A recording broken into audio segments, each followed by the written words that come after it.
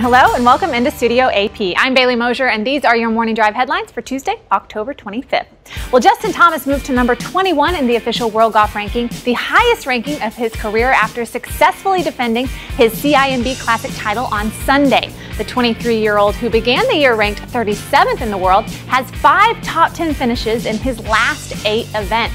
Thomas now heads to Shanghai for this week's WGC HSBC Champions at Shenzhen International Golf Club, where he finished tied for 27th last year.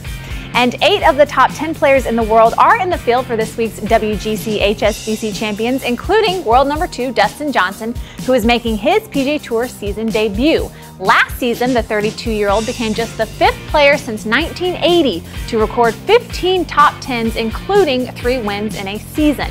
Johnson, who is tied for second all-time with 3 WGC wins, is a combined 40 under par in his previous 2 starts at this event. And coverage of the WGC HSBC Champions begins Wednesday at 10:30 p.m. Eastern on Golf Channel. And tournament officials confirmed Monday that Lexi Thompson has been added to the 24-person field for this December's Franklin Templeton Shootout at Tiburon Golf Club in Naples, Florida.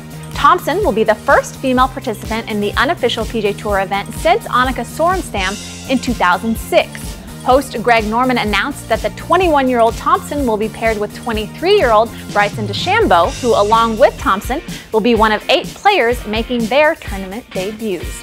Well, thank you so much for watching today's Morning Drive headlines. Head over to golfchannel.com for all the latest from the world of golf, and we'll see you next time.